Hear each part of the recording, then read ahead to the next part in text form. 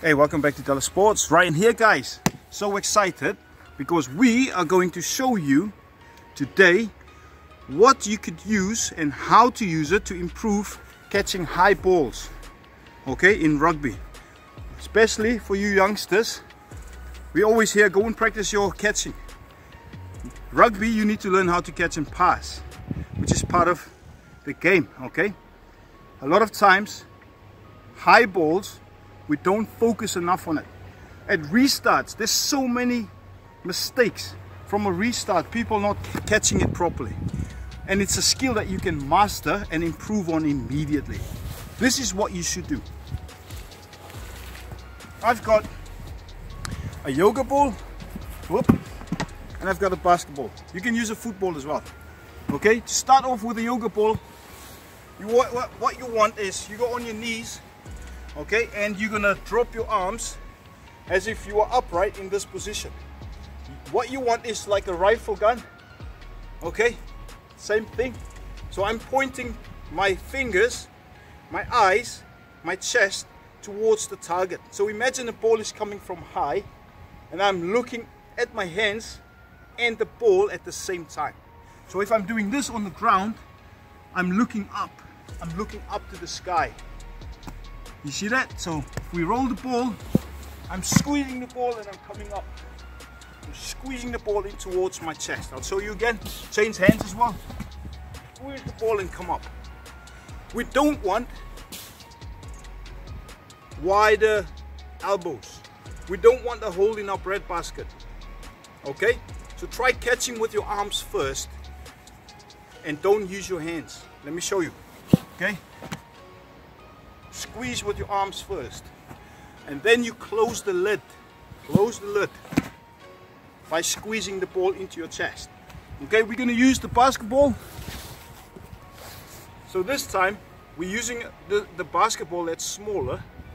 Okay, so now what you will find, okay, is more realistic and you can scoop it up. You can be on one knee or both knees on the floor. Keep your eye on the ball, okay, and bring it in. And again, bring it into your chest. Okay, it's an easy practice because it's a round object. And you get used to the movement and the timing of it. Bring the ball into the chest and squeeze. Okay, the next one would obviously be the rugby ball. That's oval, it can go anywhere. So you've got to be keeping your eyes on the ball and move, squeeze the ball into your chest. One foot up if you can, scoop it up. Okay, bring it into the chest. Okay, so you scoop it up and squeeze it into the chest, into the stomach. Close the lid on the basket, the bread basket. Right, so from there you can move on. You do a couple of reps of them until it becomes so natural. The movement. You move on, you progress. Okay, the next one would be especially for forwards. From a restart, forwards we expect it to go up and catch the ball, even backs as well. Okay, so this is what you could do. You could throw the ball to yourself, and then when you catch it, make sure your feet stationary together and your shoulders and hands and head, everything is in line. This is what I'm talking about. Throw it up, catch the ball above your head. That's quite difficult to do. Okay, so feet's got to be together by the time you catch the ball. Chop your feet, okay, and don't fall to the side. All right, I'll do it again. Throw the ball up, chop your feet, okay, catch both feet together. All right, the next one, what about when there's a kick and you've got players chasing the ball? This is called the J line. Did you know that? Okay, a J line. I'll show you in a second. So the next one, guys, this is important for when you it's a kick that you're chasing. They call this a J line. So what it means is you're chasing, you're running, and then you, just before you're about to catch the ball, you contest, obviously, going up against another opposition player from the opposite side. And what you do is you're not square on attacking the ball. That's why people knock the ball on, because the ball hits their chest. Plus you've got pressure. The idea is to run, and come across, going forward. I've seen so many times people catch the ball, but they're playing that way. They catch the ball and then they end up with their back towards where they need to be running. Okay, that's the evidence of being square on and then having to turn. The easiest way is to run a J line. Get used to running a J line without the ball at home. Okay, put cones down, run, eyes on the ball, and just move forward. Okay, I'll show you again. Imagine the kick, it's happened, running, eye on the ball, and then move forward. Make sure you practice both sides. Obviously, I've just changed the angle, so you're still doing the same thing without the ball. Run there, short steps. See that? I'm landing with my back going forward. We don't want that. Okay? What we do want is you keep going forwards. 1, 2, 3 steps, catch, and then move forward. Okay? 1, 2, 3 step. 1, 2 step. 1, 2 step. You know that one, right?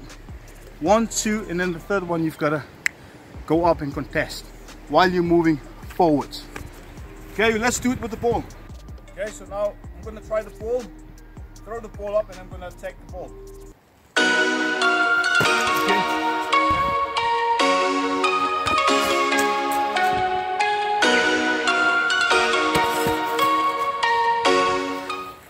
So guys, obviously there's lots of different ways to practice catching a high ball.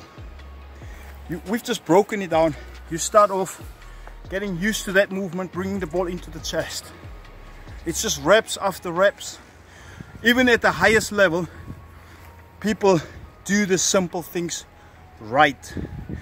It's those guys that keep on playing week in and week out. Okay, if you can do the simple things. What is the simple things? Catching, passing, catching, kicking.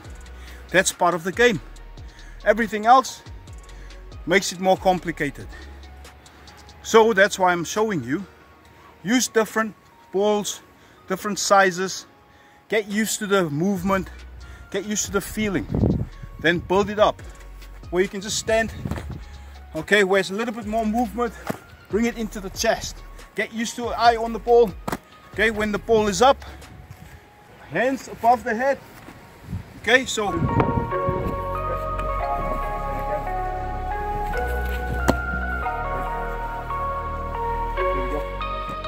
hope you like this video.